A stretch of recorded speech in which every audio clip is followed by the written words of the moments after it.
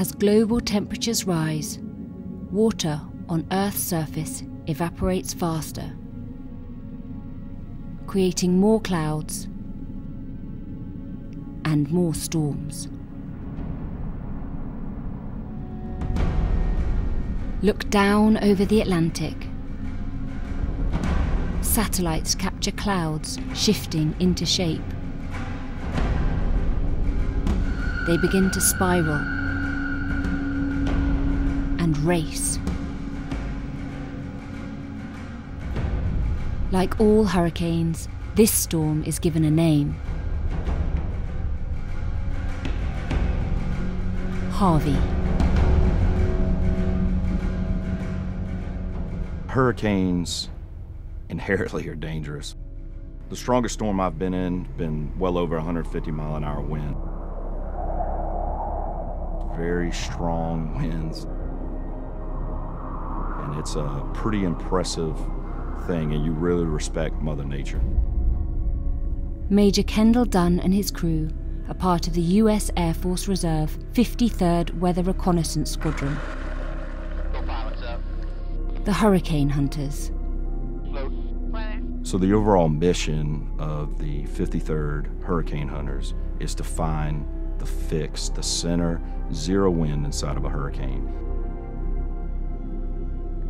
To collect data crucial to understanding where the hurricane will make land, they must fly into Harvey. Get the clearance. I'll check. All right. Okay, nose gear pin and chocks are removed.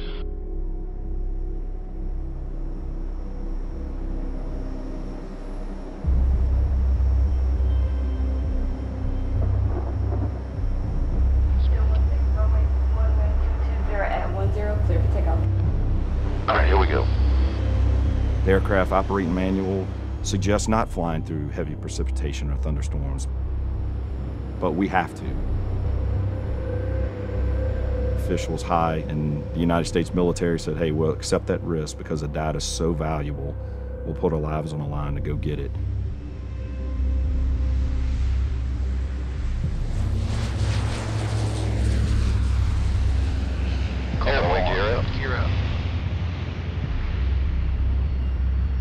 You just don't know what you're going to be faced with.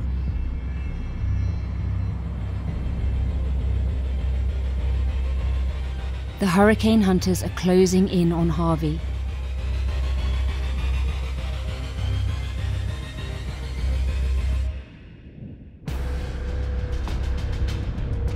It's now 200 miles across.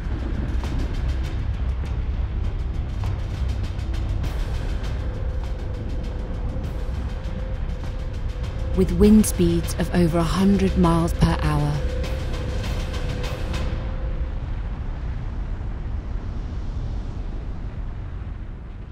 The satellite's got a good picture, but until you get into that storm, nobody really knows.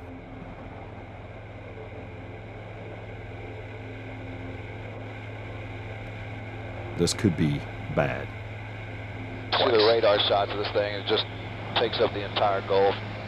Number 1 Yankee, contact Jacksonville, Center 135. Some bumps coming up shortly.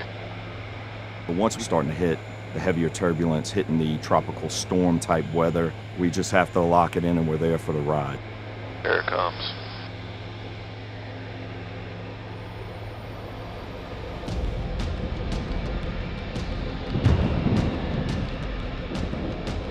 Once we get in that eye wall, the wind speeds begin to pick up.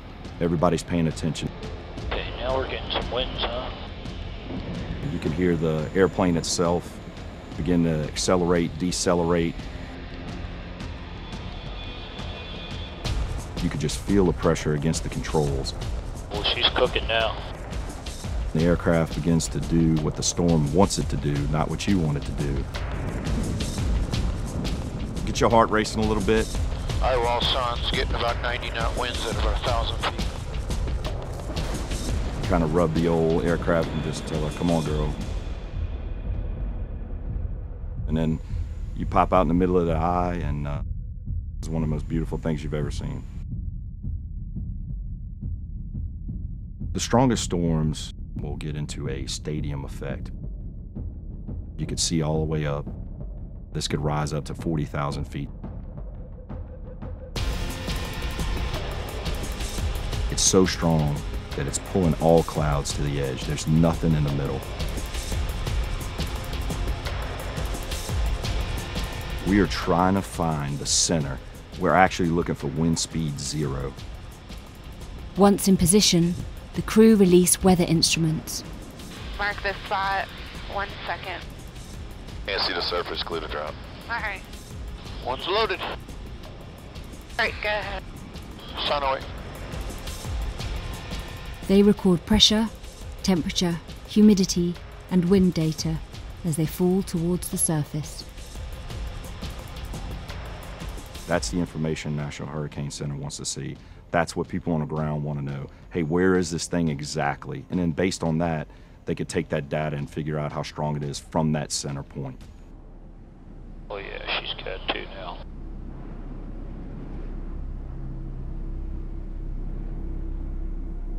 You don't really know somebody till you give them a hug, and basically we're out there hugging storms. And once we get out there and do that, we know them pretty intimately.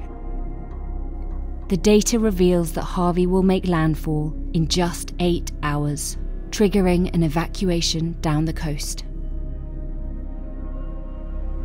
It's one of the only military missions out there that you're making an instant impact. While we're still flying, they're taking that data and issuing warnings to millions of people. Before we even land, that information is being put out. People are evacuating. And as you're flying, you look down and you see houses along the beach. You realize those people's lives will probably never be the same.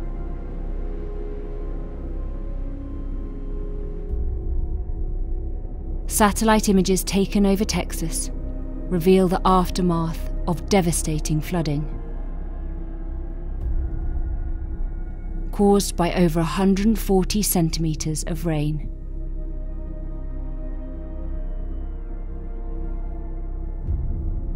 Harvey was one of the most powerful storms to hit the US, and the wettest in American history.